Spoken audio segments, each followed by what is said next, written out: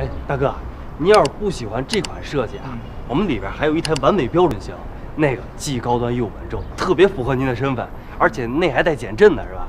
要不然我进去拿给您看看。接个电话啊。哎。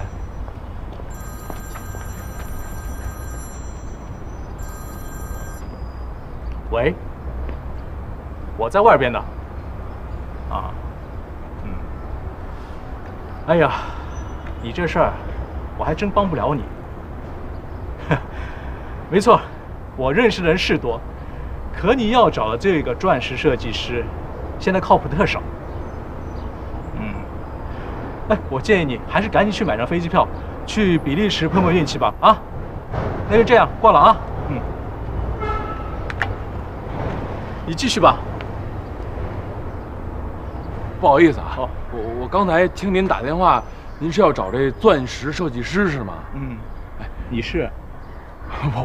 我肯定不是。我一朋友是在英国呀学这珠宝设计的，专攻钻石设计。您要是需要的话，我可以帮您引荐，人特别好，特别靠谱。哎呦，你快点行不行啊？这都1个小时了，再不出门。 那来不及了啊！哎呀，好了好了，我再酝酿酝酿。啊，行了行了，看我行吗？哎呀，你笑什么呀？我这还没面试，你怎么就笑话我？我觉着吧，你认真的样子吧，就特像小白兔，倍儿可爱，你知道吗？什么小白兔？我都是小白鼠，还差不多，不知道面临什么样的酷刑。你看，你看。 放了小白兔不当，非当小白鼠啊！我这夸你呢。走。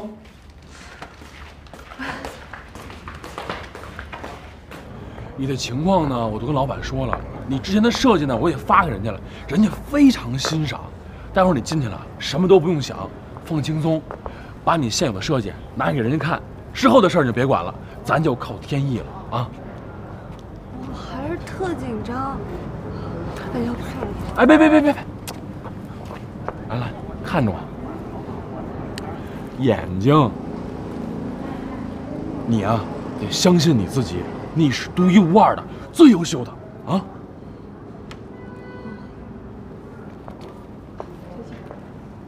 加油！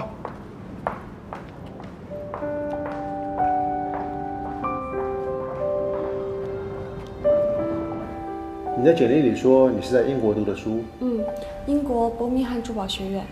那你说说你的这个设计是怎么想的？我觉得星空之所以让人记住，是因为它广袤遥远、神秘与美丽兼备。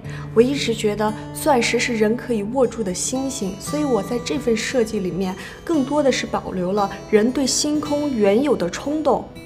它的线条抛弃了以往钻石讲究的流线对称，更多还原了钻石原本的样子。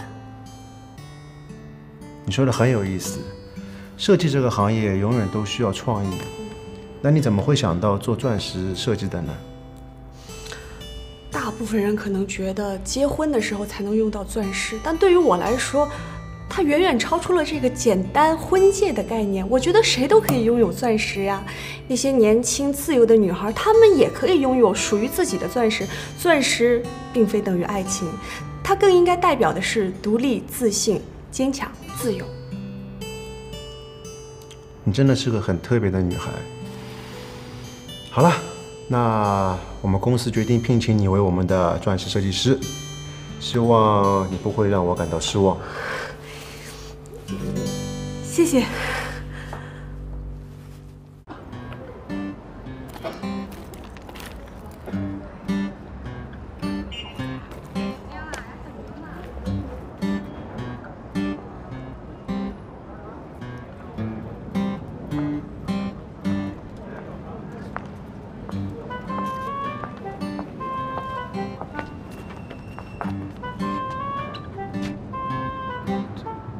怎么了？什么情况啊？啊？哟，这通过了啊！我早就说你没问题了。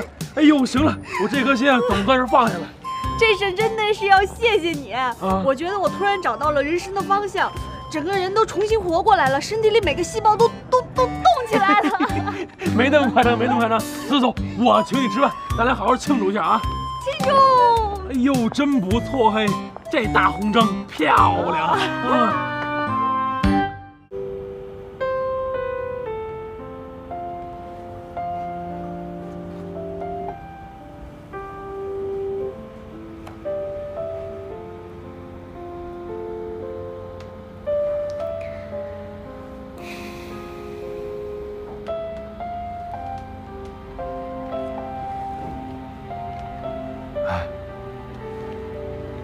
今儿干嘛呢？工作。啊？工作还能躺着干呢？太浪漫了吧！找灵感呢。哦，哎，对了，我有一朋友啊，在南非做钻石的，我呢就跟他要了一堆这个钻石的设计图纸。你要是感兴趣的话，我拷给你，给你找找灵感。特别好，谢谢。嗨。这一张一张的，这什么意思啊？做 PPT 呀，之前的钻石设计要做成 PPT。周一例会的时候，设计师要上台演讲，我都好久没做了，全都忘了。哦，合着是临时抱佛脚啊？怎么办？赶鸭子上架呀！这水都烧开了，我不进去掉层皮也对不起这壶开水啊。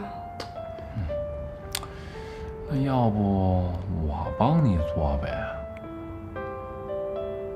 真的？那还能是假的呀？等你自己做呀？等你做好了，估计这软件啊都已经停产了。呀，那谢谢啊。我不是那种见死不救的人啊！说谢得了，别送东西啊！我就是咱的人脉啊！哦，那好吧。哎嘿，还真就好吧，稍微送点意思意思，那拖鞋什么的送一下呗。啊，2只，还真送拖鞋你啊